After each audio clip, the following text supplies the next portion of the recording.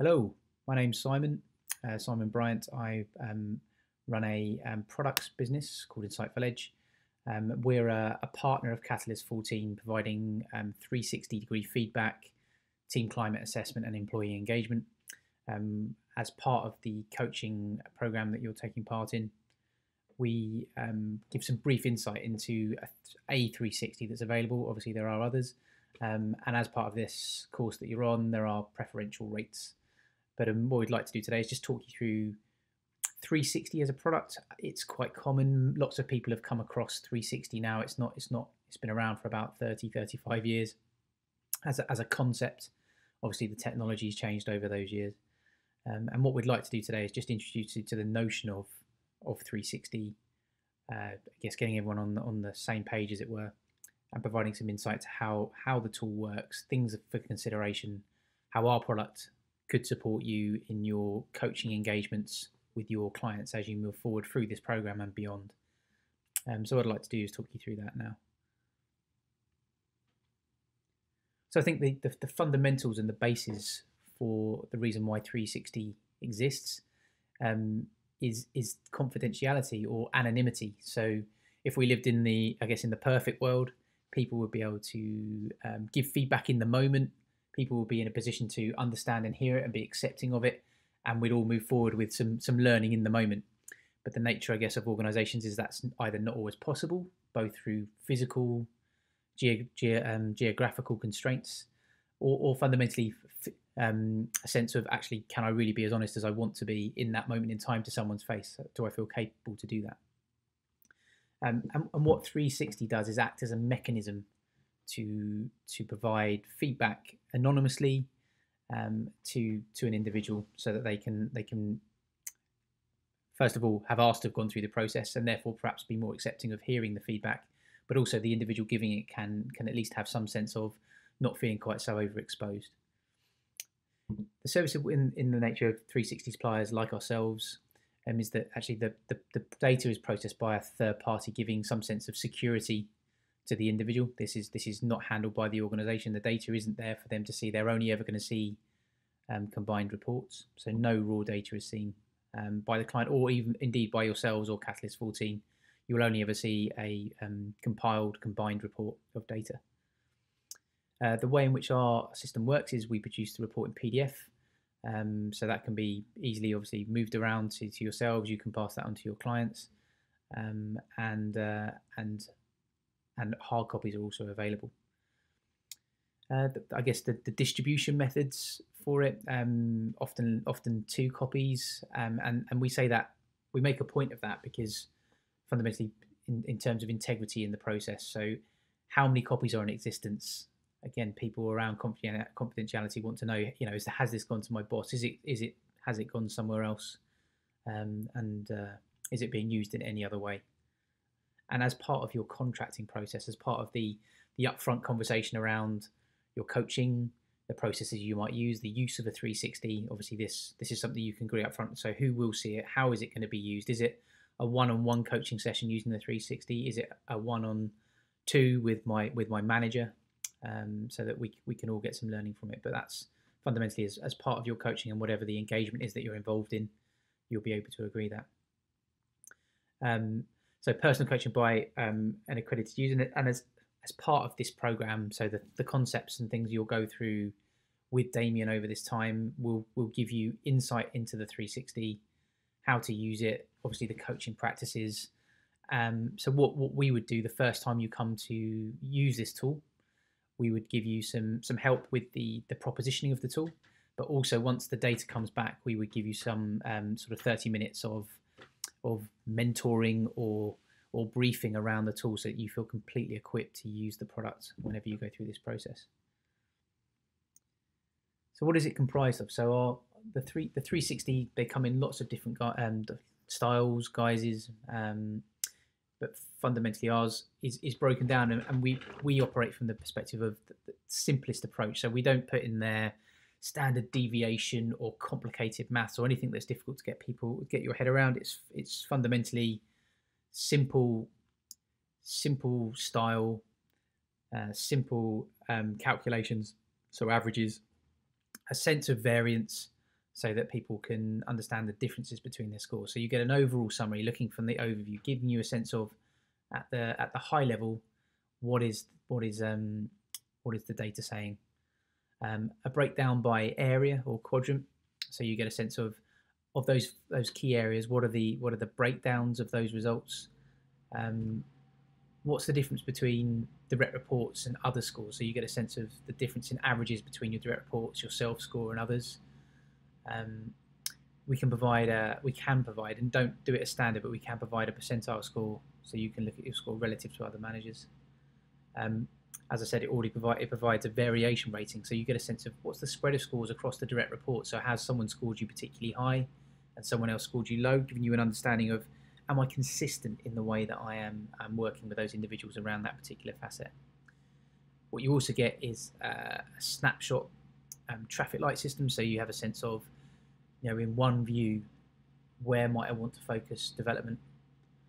And then you also get qualitative questions, so a sense of putting the meat on the bones, asking individuals, what is it that I already do really well? What is it you really need from me? And we have 4 standard questions for them. We'll talk more about that shortly. But you can also tailor and add your own as part of that setup process. So there's loads of scoring mechanisms people use: agreement scales, frequency scales. We use a competence scale in our standard 360, but again, this is the standard off-the-shelf version. But if you want to create, you're able to create tailored versions of this tool. So using your own question sets, you could set up a 360. And if you wanted to change that scale to a 1 to 6 or a 1 to 4 or whatever it might be, you're able to do that. But ours is a competency scale starting with a cannot comment, and important to understand that cannot comment is a 0, and it doesn't affect the score, so that score comes out of the averages. And then the other scores are 1 to 5, so ineffective through to exceptional. In our standard, what we also ask is, and how important is that particular element? So when against each question, we'll say, what's the competence of the individual? How are they performing in that area? And how important is to their role right now? And that's because, I guess, in lots of ways, this is a generic leadership model. And what we don't want to do is say that everything's important for individuals, because that doesn't help when you're looking at the shopping list of the things that you might want to focus on. So using the importance rating, they're able to look at, okay, so is it important right now? Is it critical to my role and there's a development need? Or actually, is it something that's of peripheral importance and therefore maybe something I should be thinking about for the next move, for the next move in, or career move in what I'd like to do? So you get the data displayed in different ways. So part of that is an overall radar, which, as you can see from the radar here on the left hand side, you're able to see very clearly what the differences are in views from the self, from the manager, from the peers. That's also can be displayed in bar form, so you get a sense of the numbers. And again, just another way of viewing it, and that's part of our view around ensuring that the data is accessible in lots of different ways, in cuts and angles, and the way that we display it, so that you're really able to get into the data rather than the data being a stumbling block or something you need to get over. You also get a breakdown by summary, so you get the competency shown, which in this scenario is establishing purpose and direction, and then you get the questions themselves. So against each of these questions, what you'll see is the question, and this is the question we actually, when we run these reports, what we show you here is the actual question shown when the individual's going through the process. The only difference will be is whether it's about me, myself, so a first-person focus question, or whether it's to the reviewers. So this, from a face validity perspective, these are the questions.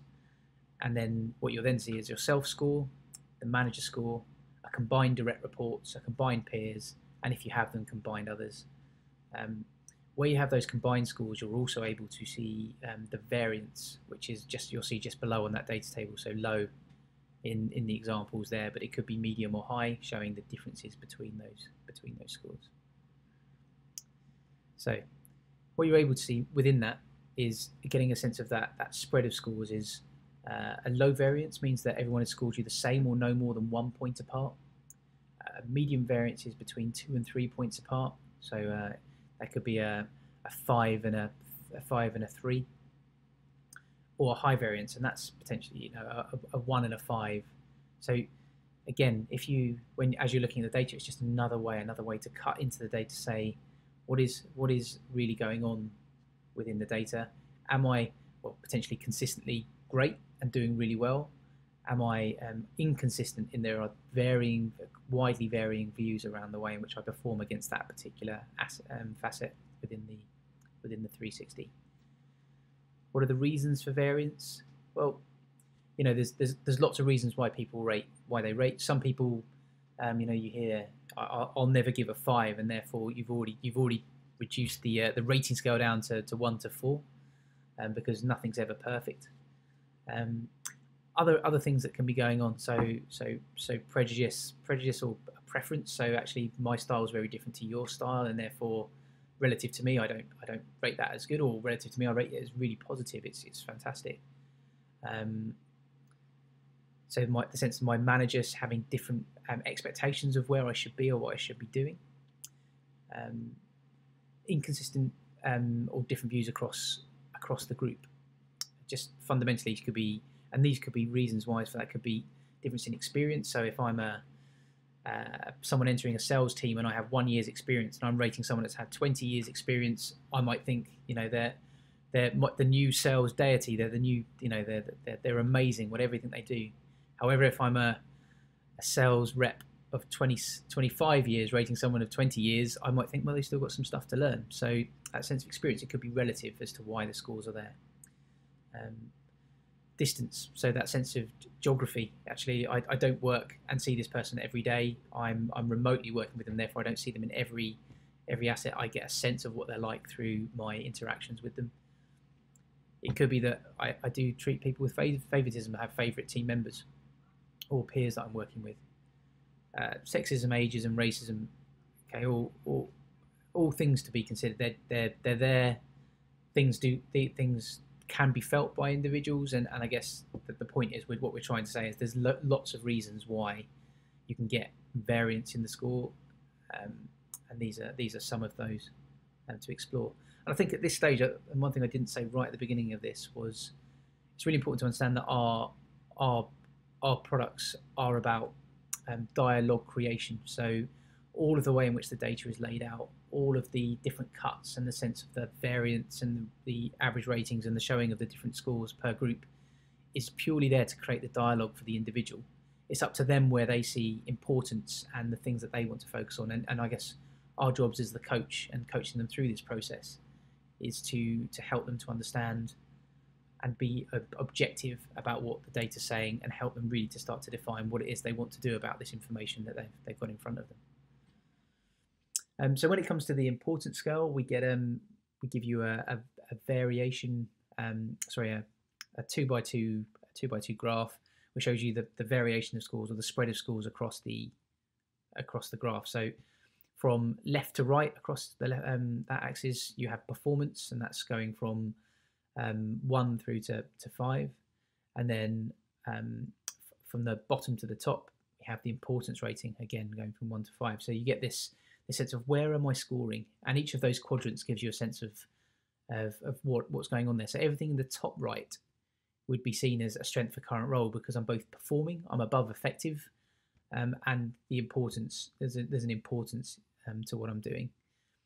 Everything top left would be seen as a priority need, because actually it's been seen as important, but actually the performance isn't effective or above. Then you have the two bottom quadrants, and on the left hand side you have long-term development needs. This is the sense that actually it's neither important and neither is the performance high. But it might be something, it doesn't mean to say it's less important. It might just be that actually for the role I'm in right now, that's not important, but if I want to make the next jump, these might be the prime things I need to focus on. And the bottom right, we have supporting strengths. So that sense of, actually this is something it's deemed to be important, deemed to be of high performance or high competence, but actually fundamentally not important to morale. So these might be overdone strengths, things I can actually think, well, actually maybe I'm putting too much into that, and I could put less effort there and move that elsewhere perhaps. But again, this is just another way to view the data in the process.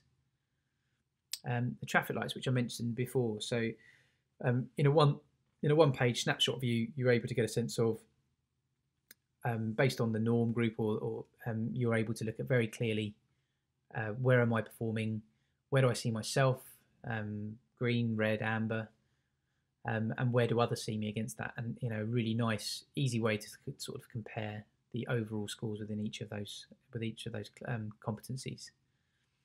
And I think it's really important to say that this is, the numbers here are based on our norm curve or bell curve. However, if you're creating a bespoke 360, obviously we've got no previous data on a bespoke 360. You can set those to be weighted towards really trying to push performance. You can have a nice even spread of the bell curve. It's entirely up to you. That's perfectly tailorable within your design and remit of the 360. And what I said before was also the opportunity to add free text comments, and these are invaluable. And I think anyone that's been through 360 would say that the comments at the end are sometimes the thing that people really relish and really want to look at. What have people said about me? But equally, when you're looking at it from the data perspective, they're the thing that, when you're perhaps prepping or trying to understand what's really going on here, they're the thing that can really give you insight into what people think about this individual, where they might really want to focus their time based on the individual's own perspective or the reviewer's own perspective. And these are our four standard questions. So please describe up to 3 things that make this person effective as a leader. But if you actually look at this is about stop, start, continue, and then the catch-all of any other comments. But as I said before, you can change these questions. You can add to these questions. What we find generally from a coaching perspective, stop, start, continue is a really lovely way to get into the information and really start to focus the mind around, I don't want to lose these things, but I need to stop doing because they're disruptive. And these are things I really need to start doing in order to become effective or be more effective.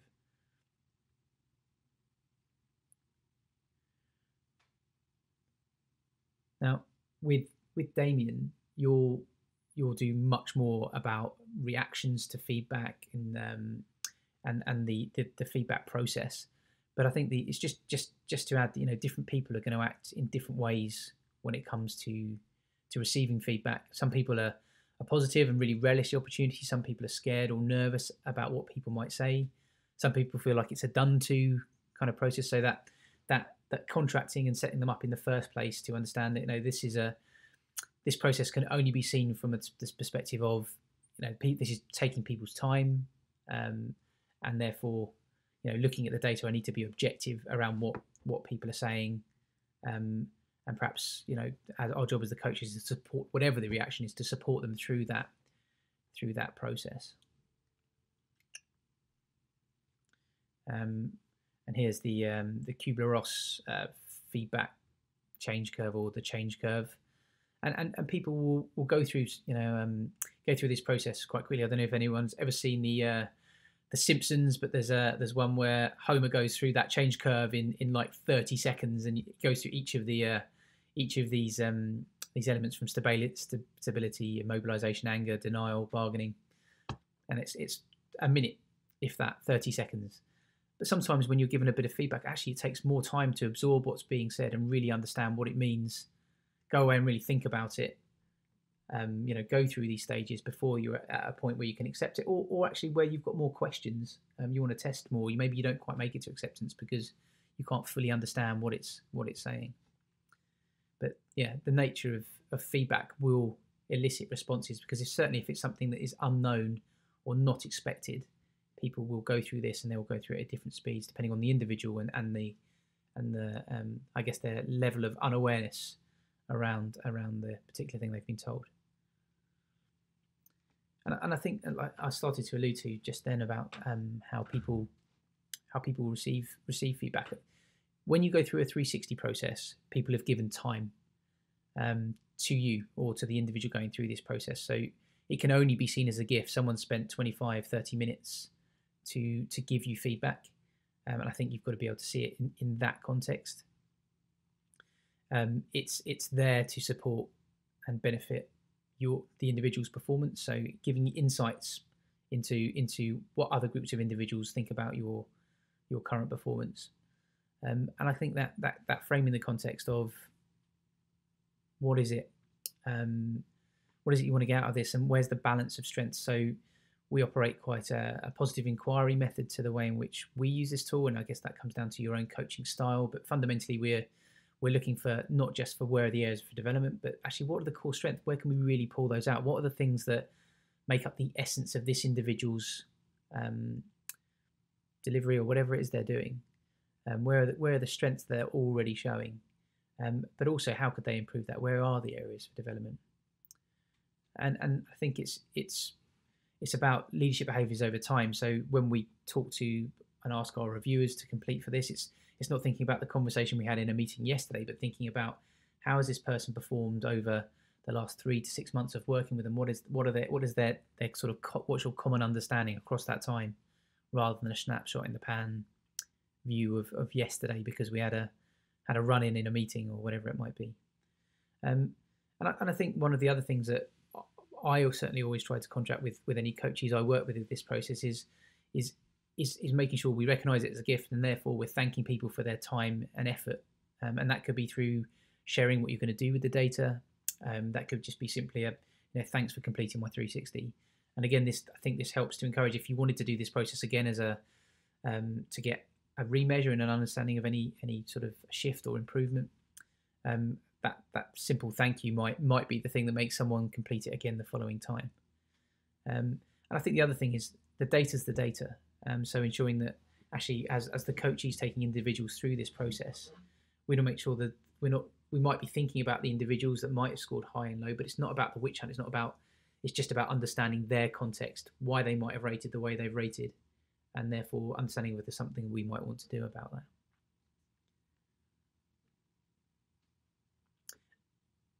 The coaching session can run in lots of different ways, and here's just an example of what a coaching session could look like. So looking at recommending time, so we'd recommend a minimum of an hour, ideally an hour and a half to 2 hours is probably is better if there's both budget and time available to do that. I think it's introducing the and identifying the context within this. So I always ask people to think about, okay, so who are the people you've asked to complete? Who are the people you've asked to complete this process? What is your relationship to them? Where are they based? And understanding that context can really then help you as the coach to get into their world and understand what it is that people are saying and why they might be saying it, and really help to I guess to drive insight into what's coming out of that. There's some data in the report that talks about how the model is made up, and our standard model is made up of lead, manage, coach, influence, and core. And there's more descriptions available when we send you the sample report. But also talking about the model if it was a bespoke model for the client themselves. Discussed confidentiality. We started with that. We kicked off at the beginning of this online call, but it's saying so people understand who actually has access to this report. And I guess it's agreeing the style of coaching feedback as well. This is about how honest do we want to be in this process?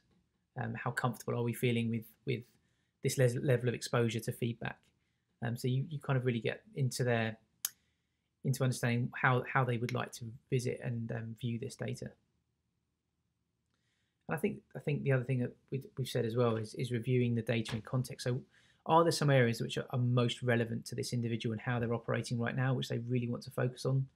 Do they want to, I think, having run hundreds of these sessions over the years, is this someone that wants to do a deep dive into every number, analyze every number, or is this someone that wants to look at the high level and look at where the big peaks and troughs are? So really getting understanding for how they'd like to view and understand the data. This is coaching. We're not there to give the answers, so it's following their interest. The only thing that I think that we try to drive is that focus on the strengths before addressing areas of development. Again, one to warm the conversation, but also to recognise that there are strengths in there, no matter how challenging the data or the feedback might be. Thinking about the strengths before we address those areas that we might otherwise want to focus on. Because fundamentally what I've experienced is that people generally want to go straight to the areas of development, because that's our kind of our evolution, as it were. This is where we've come from in terms of wanting to develop ourselves and get away from danger or whatever it might be. But focusing on those strengths really does help the conversation along when it comes to looking at, I don't want to lose everything, just to try and move on those areas for development. And then, ideally we're looking to drive through the 360, we're looking to drive some form of action plan or certainly some next steps about what might they do with this information now that, 7 to 15 people have given feedback to them. We like to encourage sharing of the results, and be that whether it's in a summarized format, so they say, look, as a result of giving me this feedback, or certainly sharing with their manager, someone who can hold my feet to the fire and give me feedback along the way. I'm not sure if you've seen the research by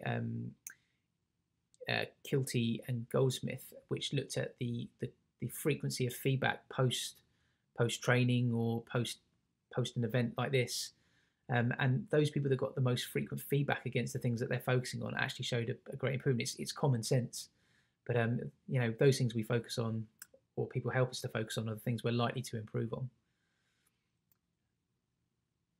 Remind candidates to follow up, so to look at those things and to think about how are they going to hold themselves accountable.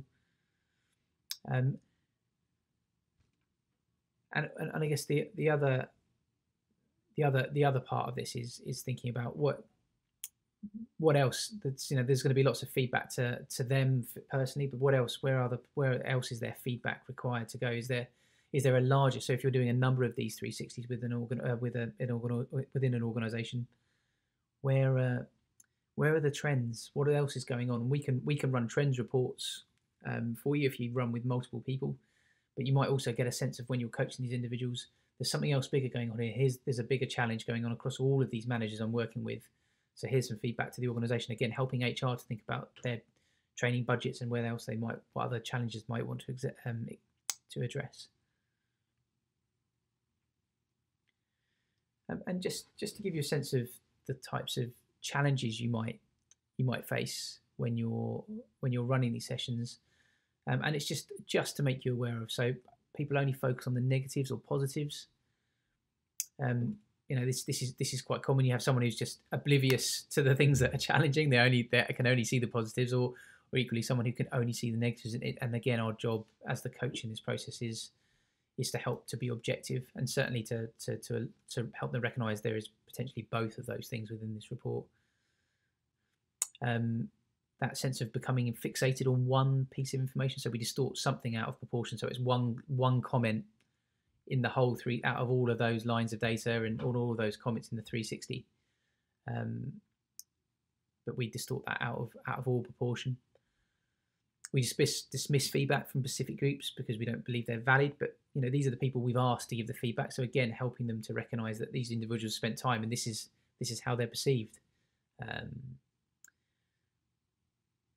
I'm sure we've all experienced those people that go through the motions with no intention to change, but this sense of, actually, I'm here and I'm just going through this.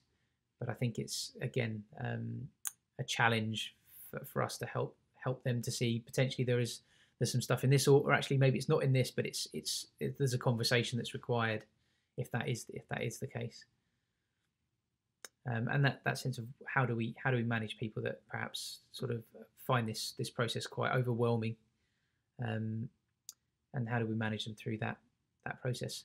I've been in challenging conversations with these processes, and we've closed the 360, and the 360 wasn't the thing that they were ready to discuss that day.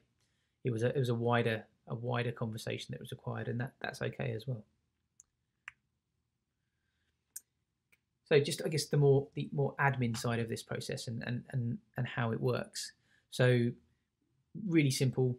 There's an online form. On that form, you provide us with the names and email addresses, or email address of the individual who'd like to go through that process. On the date you've described, we send them an invite. The individual, the candidate, then selects and submits their reviewers. The system then invites those reviewers to complete. They all complete. It takes somewhere between 20 to 30 minutes on average to complete. And then during that time, we will monitor and review how the progress is going. We'll let you know. We'll send automated reminders.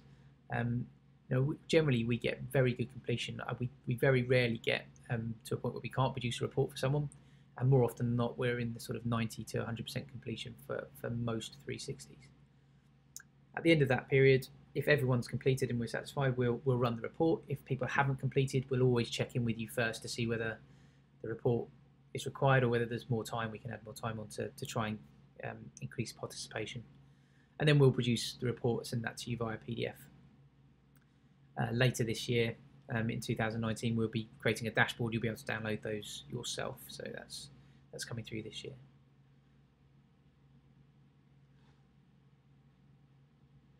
So this is the whistle-stop tour through the 360. I'll be able to answer questions. Damien will be able to provide my contact details if you would like to talk more about the 360. As part of this process, you'll have access to a sample 360 and this material. But if you'd like more information to take to your clients in discussions around this product, then please do let us know. Thank you for your time. I look forward to speaking to you soon. But please do get in touch if you have any questions in the meantime. All the best. Thank you.